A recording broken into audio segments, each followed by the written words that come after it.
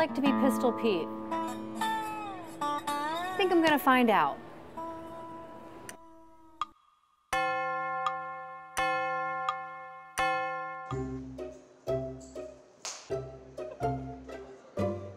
Pistol Pete is a busy guy. I started my Friday by meeting him at the McKnight Center for one of his 4 appearances that day. My name is Michael Albright, and I am Pistol Pete number 92.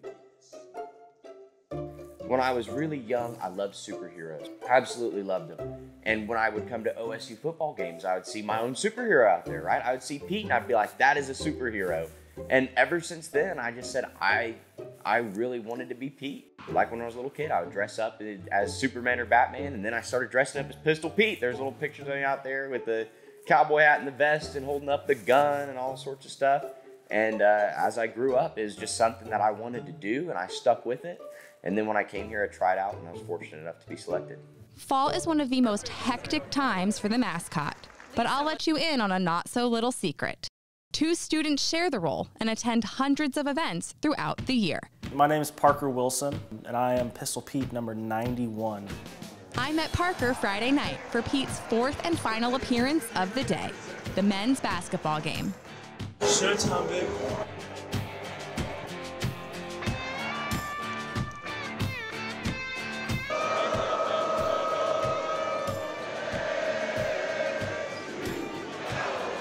My dad was Pistol Pete in college as well, 1984 through 1986. I believe he's the 39th Pete. So my dad used to be one of the judges for Pistol Pete's. And this was, I think I was about 6 years old.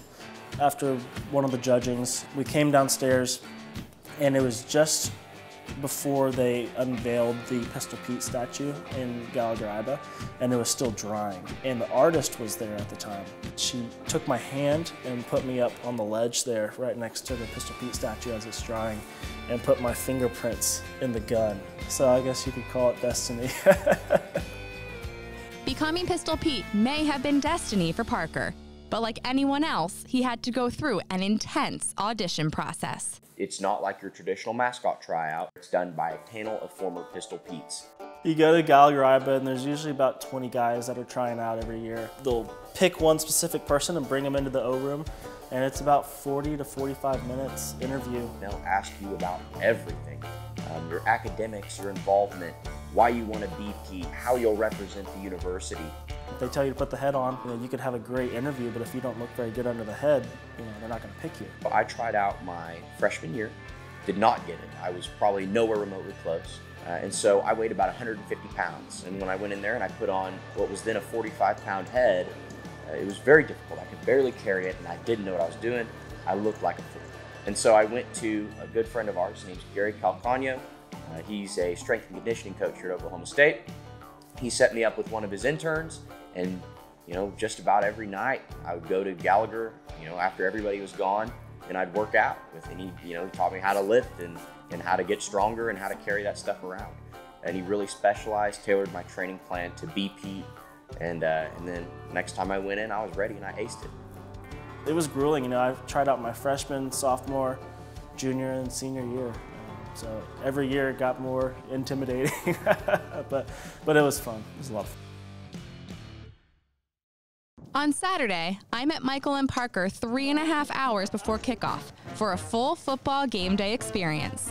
The first thing I noticed, their prime parking location. They get the same permit as head coaches, but they still have a long trek to their corners of the stadium. I'll meet Parker there and we'll kind of determine who's doing what. One guy will be Pete, and then we get a ride over to the Alumni Center. And we do the pep rally here.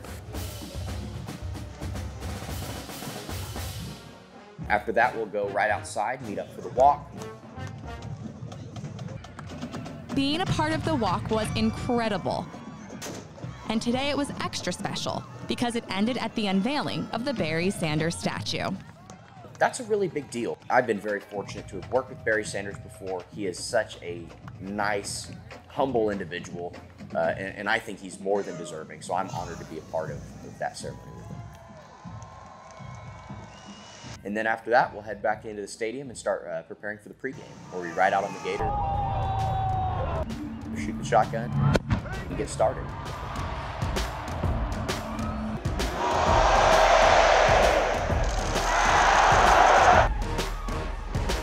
How does the Pete situation work on game day? How it works is one Pistol Pete does the first quarter, another Pistol Pete does the second quarter down on the west side, third's down here, and then fourth is over there. With about 2 minutes left, we'll go around, and then I'll get dressed. He comes in, changes, meets me over there, and then we come out. So that's how it works. If anyone's ever wondering how Pete goes from one side to the other side without anybody seeing him, because there's two guys. He let you in on the magic just then. That is the secret of Pistol Pete.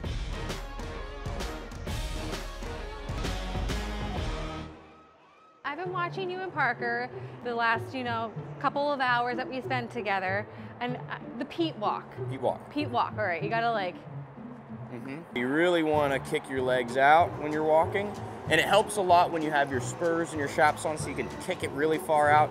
But yeah, you generally just want to kind of bring the knees and kick the leg out. Yeah, you're actually doing great. You could be Could I be Pistol Pete? You could be a day one Pistol Pete. And absolutely. Women are allowed to try out. That is correct. And they could be Pistol Pete. Absolutely. So can employees try out, or is there like a student-only rule? You have to be a full-time student at Oklahoma State. Okay. So if you re-enroll, you can be bachelor's, master's, PhD.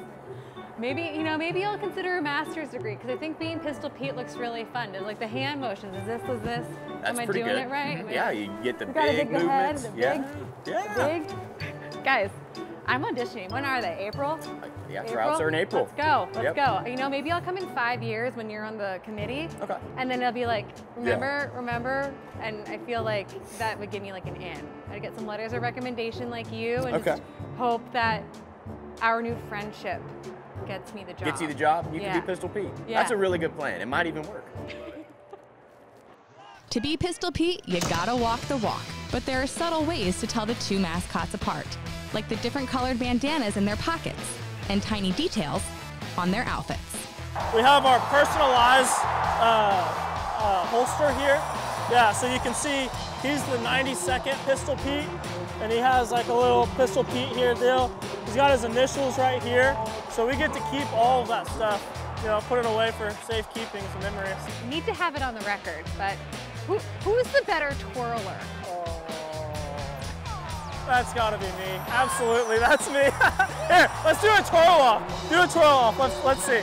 Let's see. We're gonna have a twirl off. Oh. All right, you ready? All right, you ready? Here we go.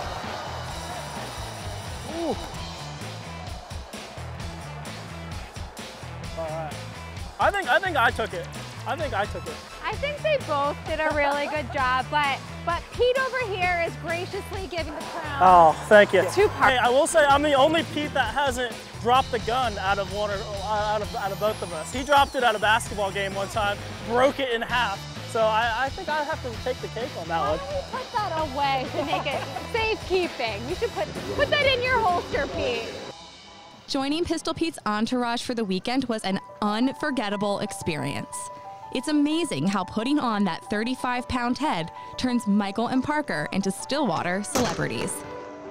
It just kind of makes you think, like, man, how many phones am I in right now? I mean, I've been in thousands of pictures, hundreds of videos. I've probably taken 5,000 pictures, if I had to guess, over the last 2 years. It's just, random people, but people love it, and that's what's crazy, you're just a random guy walking down the road one day, and then you put the head on, and everyone loves you. Yeah, I think it really is just living out the childhood dream of being a superhero, right? I go into the phone booth, I become Pete, and then all of a sudden I'm a superhero.